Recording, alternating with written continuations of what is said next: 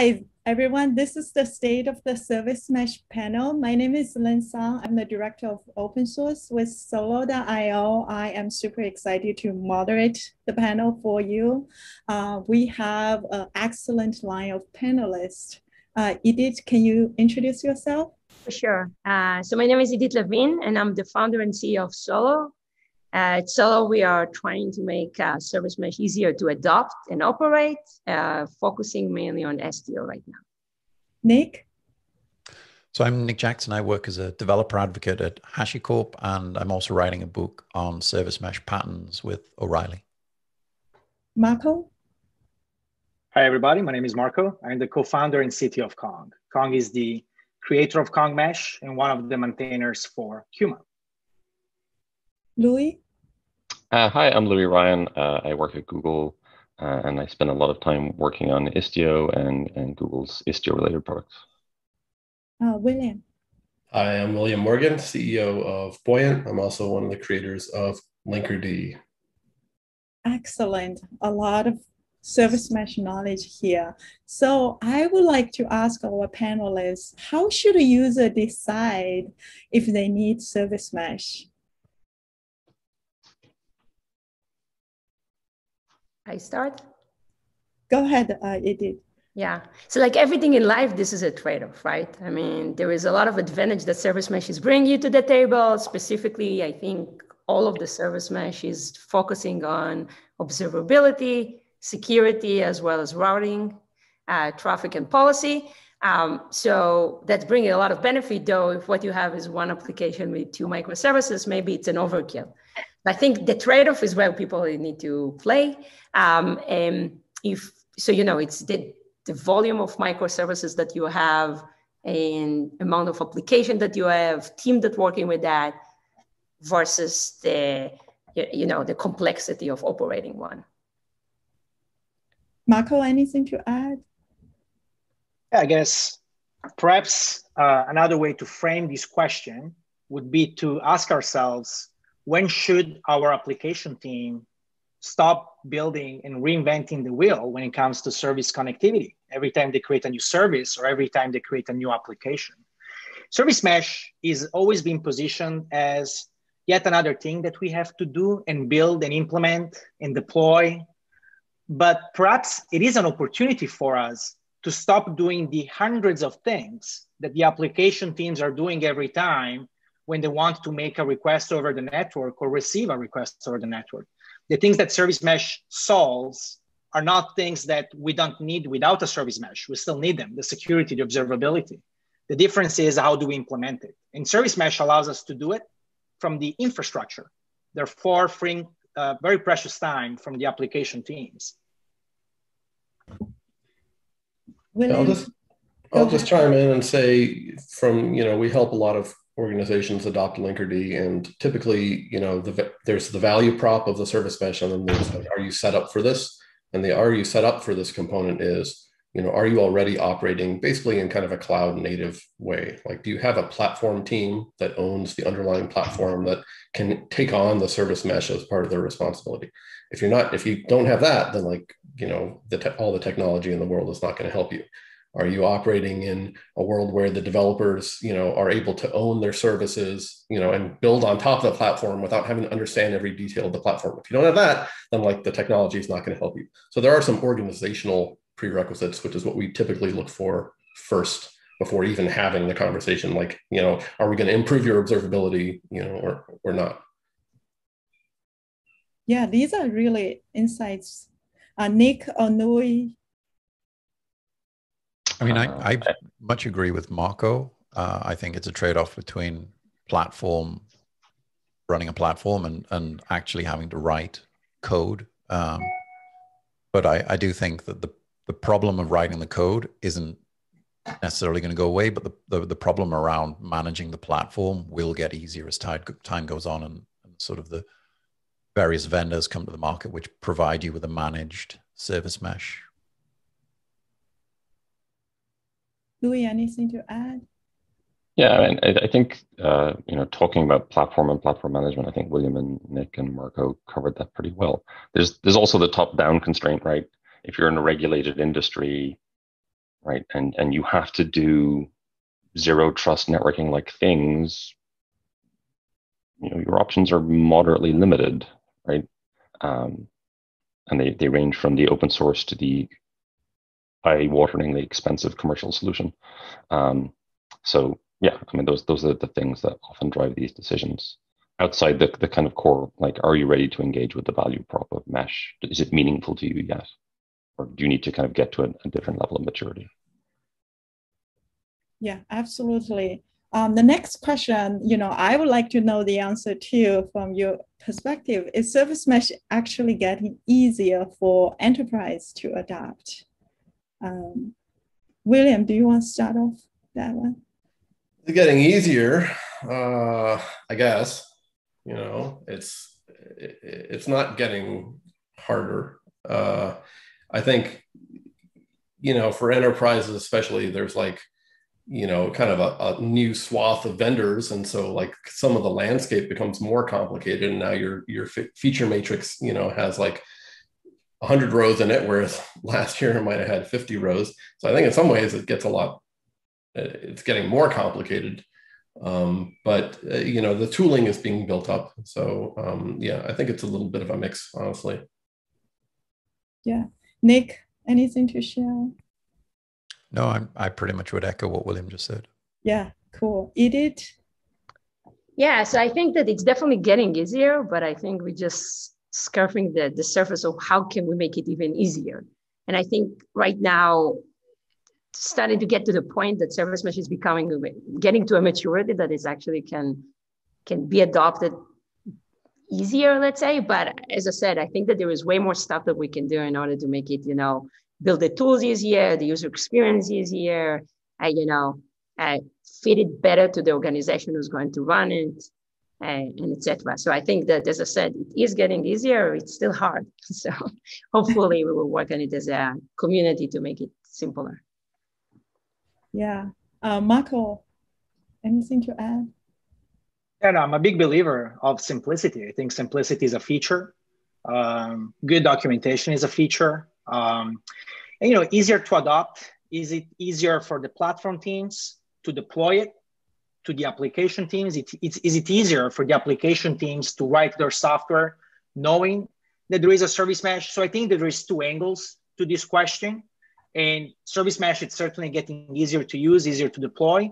I guess that perhaps the industry can do better to educate the application teams on how to operate with the assumption that there is a service mesh running in the underlying infrastructure.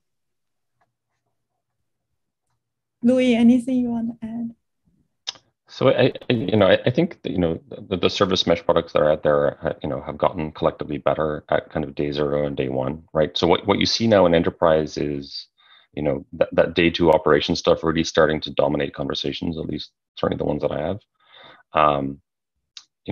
If you ship 4 releases a year and the company has, the manpower to absorb one update a year, how are they supposed to engage with the product? What are their costs to perform upgrade?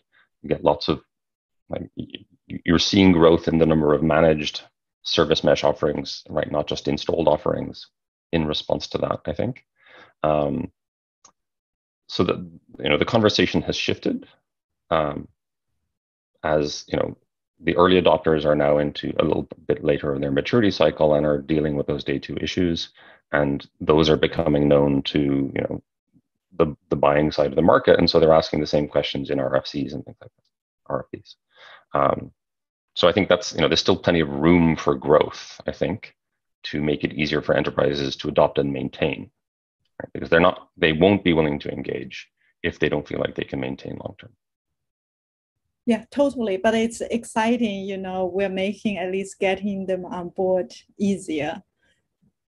What is the current state of service mesh? Nick, anything you want to share? I think it's really good. I mean, I think so Louis and Marco touched on this, which is around knowledge. So the fact that the practitioner can now more easily find information on how do I do X with product Y, that makes a massive advancement in successful use of the tool and the adoption of the tool. And I think as time goes forward and more people are creating tutorials and videos and blog posts and things like that, then that kind of community contribution of knowledge really, really helps adoption of service mesh. I think it can always get better, and I think it will. But I think right now it's, you know, it's really good. It's definitely not something that you question whether it's a production ready technology anymore. That's awesome. Marco, anything to add? I agree with Nick. I think service mesh is one of those things that 5 years from now, looking back, will feel inevitable. I mean, we are distributing our applications, we are decoupling them so we can deploy them faster, you know, in a highly available way. And the more services we create, the more applications we create, the more connections we create among all of these moving parts.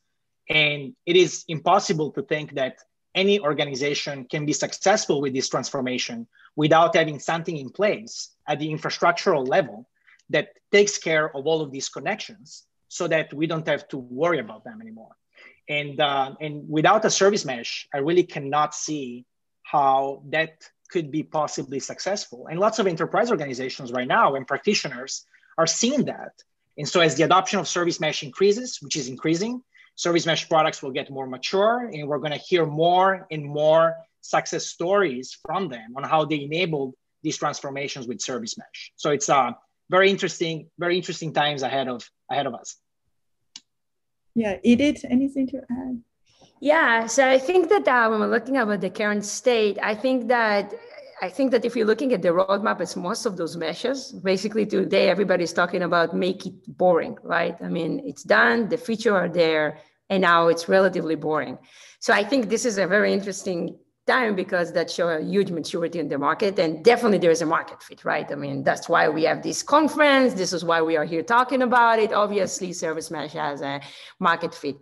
I think that the interesting thing that will come after it, which I'm personally extremely excited about it, is how we can even push the boundary. Okay, so now we have this great platform that we all agree that should be there. And I think everybody will agree in the organization, as Marco said, in like a 5 years thing, it's just going to become part of this platform. I think that what's interesting is what can you do with this right now? You have a platform, how can you extend it? How can you make it more interesting and customized to your own use case?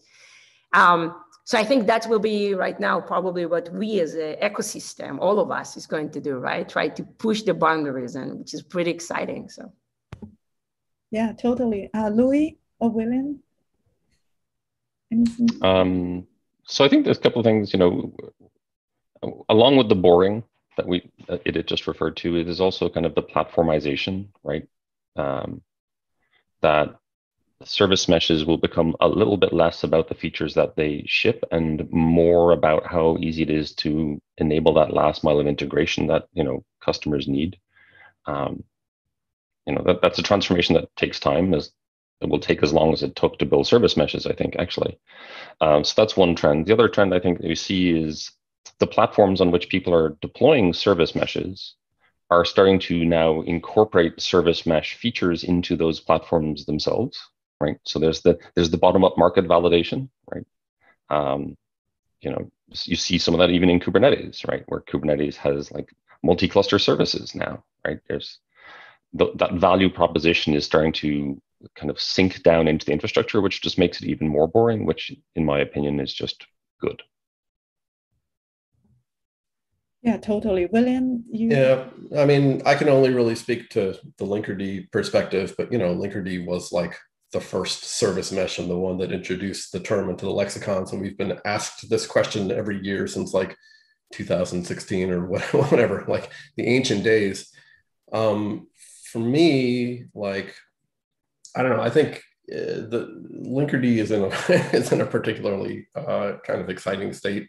You know, even at this conference, we have, you know, end users talking about using Linkerd for scheduling COVID-19 tests for their students, you know, or for doing rapid experimentation at these big financial institutions, or for doing chaos engineering, or for adding FIPS 140 compliance. And like, it's stuff that I never imagined Linkerd would be used for. And so that, you know, feels awesome. You know, we're up for CNCF graduation. There's like a whole bunch of cool stuff going on. But the thing that we keep coming back to, I think maybe to Louis' point, is that ultimately service mesh is going to kind of be absorbed. Maybe this is what become boring means. It's going to just be, part of the ecosystem, whether we call it a special name or not. And so the things that are exciting, especially as we think towards the future, are what can we build on top of this? Because we know that building a big cloud native application, subject to all the demands that we place on software today, is a hard thing to do. And service mesh can solve one, critical part of that. There's a lot more that has to be done. So to me, that's the kind of most exciting bit is, where do we go from here? What are we building on top of the service mesh?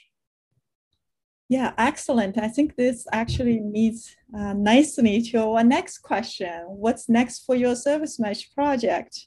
William, you want to start that off? We're just shutting it down. Like, we're done. No more service mesh. Now, what's next for us? Actually, it is going to sound pretty boring because, the kind of concrete roadmap for Linkerd is largely around policy features. So over the next couple of releases, I should say the releases leading up to the most recent one, 2.10, have been heavily focused on MTLS and getting identity, wired all the way through. And then that's all that has been in service of setting us up to do policy and tackle some of the difficult challenges that we know that people have, especially in multi-tenant environments. So that is kind of like the concrete answer. I think more generally, what's next for Linkerd is we want to make it, we have a sense as a project that, it has to be this platform on top of which people build things. So we recently introduced this idea of extensions, which are very, very easy ways of plugging into Linkerd. We've already, got some interesting extensions built on top of that. And to me, I think that solves kind of Linkerd's core vision here, which is we want the service mesh itself to be really small and tightly contained, but we want people to build on top of it and, have kind of a modular approach. So that's what's on the roadmap for Linkerd. I'm really excited to see how that evolves over the next 6 months or so. That's great. Marco, do you want to tell us about Kuma? Yeah, so Kuma comes out of the work and the efforts that Kong is doing with our enterprise customers. So it's the fruit of that work. And, service mesh, it is an important piece of the broader connectivity puzzle of how enterprise architects are going to be providing connectivity to their application teams. And when we built Kuma, we started with that starting point. So we're going to be having teams that are far away in their Kubernetes journey. We're going to be having teams that are not on Kubernetes yet. So how can we provide a connectivity layer that creates an overlay, an abstraction across not only Kubernetes, but anything, including virtual machines that the organization may be running. And we are, obviously, that's a very complicated problem, being able to run a service mesh in a multi-zone capacity, upgrading it, making sure that we always know if something goes wrong, where it goes wrong. So the operations of running a multi-zone service mesh across Kubernetes and VMs, across multiple clouds, the easy upgrade button that allows us to upgrade the service mesh and the data plane proxies. That's certainly something that I'm very excited about. As well, we've been doing lots of work when it comes to putting the, building a foundation for our adaptive routing features that would allow us to improve the high availability of our applications without necessarily having to have human intervention every time. And the more services, the more applications, the more connections, and obviously the harder it's going to be on top of all of this. And so the infrastructure at the end of the day, service mesh even, it's a mean to an end. And that end is reliability, security. And so we are working towards automating all of that so we can remove the human factor out of the equation. Yeah, Nick, what about you? I saw you nodding your head. Yeah, so predominantly, I suppose, operational aspects, making it easier to operate is one of the key things. We're going to continue to, with Harshicorp Cloud, into different sort of clouds. So you'll have managed console in across more of the cloud vendors in the coming year. The kind of the operational aspect of configuring multi-cluster capabilities, or for connecting sort of a Kubernetes workload or virtual machine, the operational elements of that is going to be simpler, easier to kind of to manage the sort of the security and the actual elements of configuration. And predominantly it's around the sort of the Kubernetes story as well, and delivering a really great experience to a Kubernetes practitioner. So treating things like the sort of it should feel native, that you're just using an extension of Kubernetes and not a sort of a different product. Those are some of the sort of the goals that we're trying to. Yeah, makes sense. Louis, anything you want to share from an Istio perspective? Well, I guess I'll share two perspectives, right? So with my Istio hat on, like a lot of what Nick just said, plus the day two operation stuff around upgrades, maintenance, just lifecycle management. Istio has lots of features. And so most of our feature roadmap is kind of just incremental customer driven stuff, probably with a focus on compliance and security things. And with my Google hat on, right, it's enabling Google's customers to easily adopt and absorb service mesh. We recently launched a fully managed Istio-based solution for customers, so they don't manage the control plane aspects of Istio anymore. We do that for them, and yeah, that's aligned with the goals around day two operations as well, right? Just to try and lighten the load for people as much as we can. So yeah, I mean that's aligned with the trend like Nick just talked about, right? Harshicorp is going to provide, I guess, managed Consul Connect or similar things. Yeah, makes sense. Yeah, so that's. Yeah, Idit, anything you want to share from Istio, Glue Mesh? Of course. Yeah, so I mean, I'm a little bit different because each of the people who's talking here is basically very associated to one project. I mean, with Solo, we are working mainly with Istio today, but we started our journey a little bit different. We started basically with Envoy. That was the thing that we based on. And therefore, the first thing that we built was API Gateway. The second thing, and basically we built the building platform, right? The building blocks to create this platform. So basically what we have is basically, hey, is an API Gateway that built on top of Envoy, and now is going to shift on top of Istio. The second thing that we have is Glue Mesh, is basically helping to manage and basically focus on the day two operation, as well as very big focus on multi-cluster and basically managing a lot of instances of Istio, and fall over between them and so on. Then the third thing that we were focusing about is extending the mesh with WebAssembly. So this is something that we worked very, very hard and brought WebAssembly Hub to the community and to our product. And the last one was Developer Portal, which is basically, the next, in my opinion, makes sense approach to basically manage all of this, kind of like bring it to the developer, be able to expose all the API that's running. So this is the building block that we have. And I think that now when we have this platform, right, that it's all kind of like working specifically on Istio and Envoy, and we have the knowledge of doing Istio and Envoy, again, we are pushing the boundaries. So the next thing that we're going to do is working on building on top of it. And we're going to have some very crazy and awesome announcement very soon. So yeah, stay tuned. That's excellent. These are all the questions I have. I would love to hear the questions from the audience.